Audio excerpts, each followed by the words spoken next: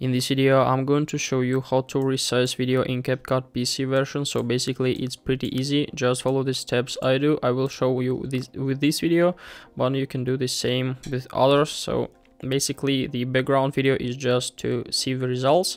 So all you need is just to select the necessary video, for example this one. As you can see here, now it's like a full-size video.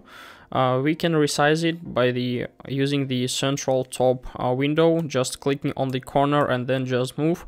So as you can see, now we are changing the size, and after that we can just click on our video and change the wall position. So this is a way how you can do this with your just player menu. So it looks like this.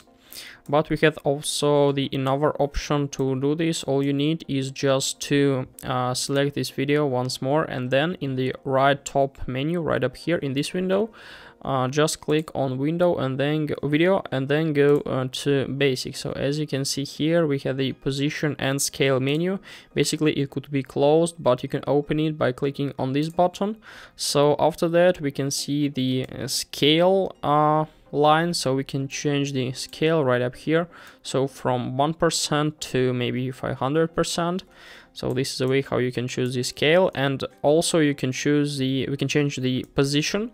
So we can, for example, input necessary values right up here. So and our video will be rotated in this position, and we can also rotate it for some degrees we want. So it looks like this. So this is the more I think working menu. So if you want to just input the necessary values, this way will be like for you. I hope guys this tutorial was helpful for you. If it is, please like this video, subscribe to my channel and write your comment. Goodbye.